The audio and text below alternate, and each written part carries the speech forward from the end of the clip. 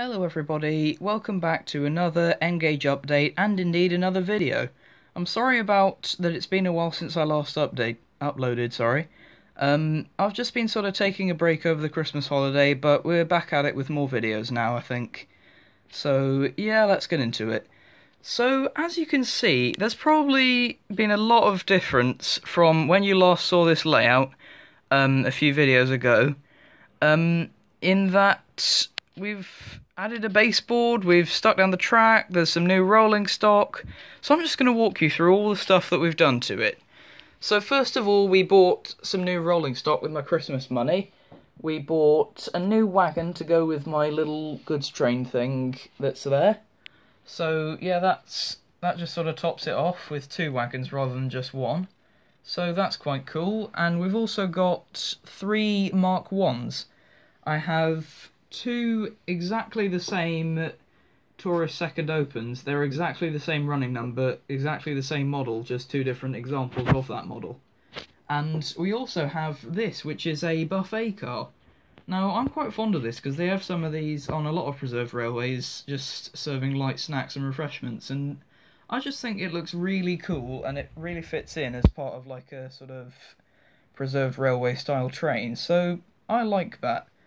And we've also built a Metcalfe platform kit.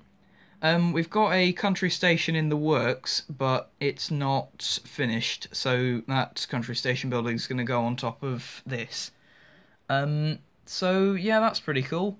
We've also, as I said, stuck down the track. We did that with Copydex glue, just by like dabbing it around certain places on the bits of track, like different bits of the mould, and just sort of pasting it around the edges and just sort of snapping the track back together. It's slightly messy, but once all the details on the layout, you won't be able to tell it was even there.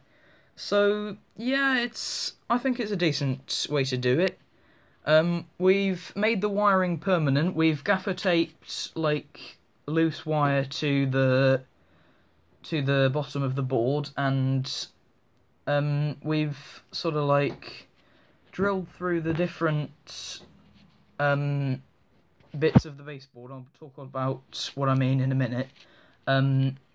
To sort of accommodate the wires, and we've made them permanent. We've like, don't know if you can see, there's a little cable tie holding the wires together, but there's a little unpluggable wiring rig, so that if I ever want to take the controller off, then I can do that. I'm going to need to take the controller off, actually, because if you can see where it's stored, we actually store it upright against my wall, which is not the most convenient way to store it, but it's the only one we have room for.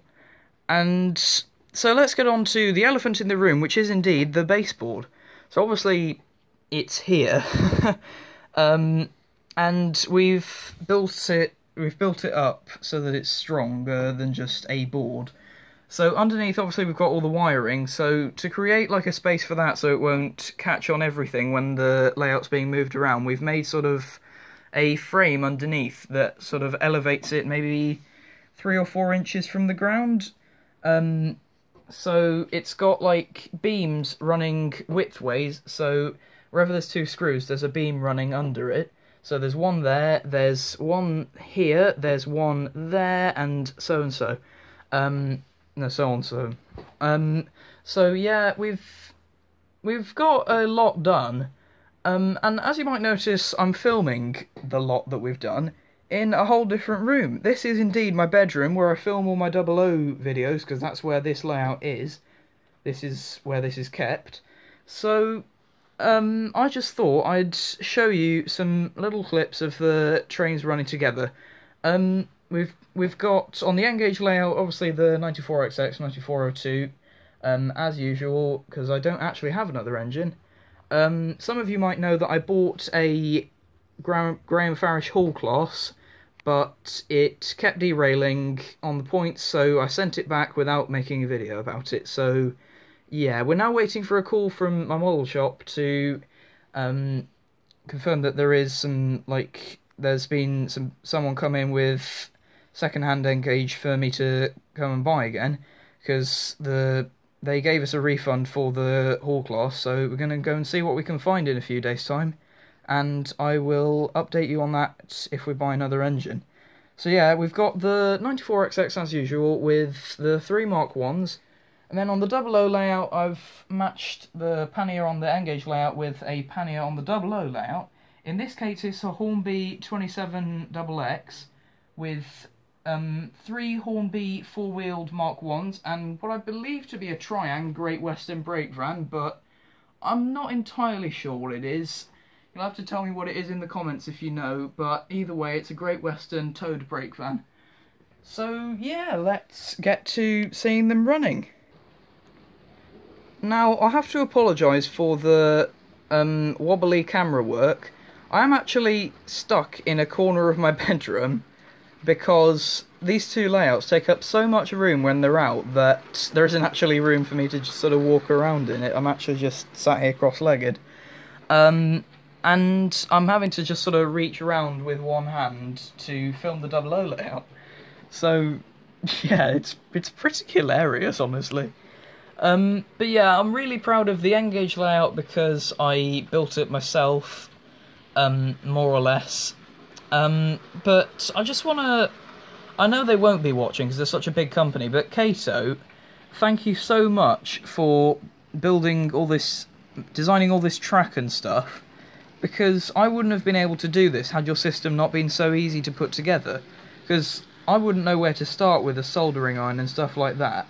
I should explain that my granddad built all of this before me, before I even got the chance to learn how to do it. So, yeah, thank you so much, Kato, for designing this massively helpful track method. So yeah, and obviously we've got the pannier coming by. So it's going to be a massive project. This might take sort of 2 or 3 years. I don't even know if I'll still be running the channel by then, if I'll have just stopped YouTube, but yeah, we'll have to see. But I'll probably document the end project at some point, hopefully.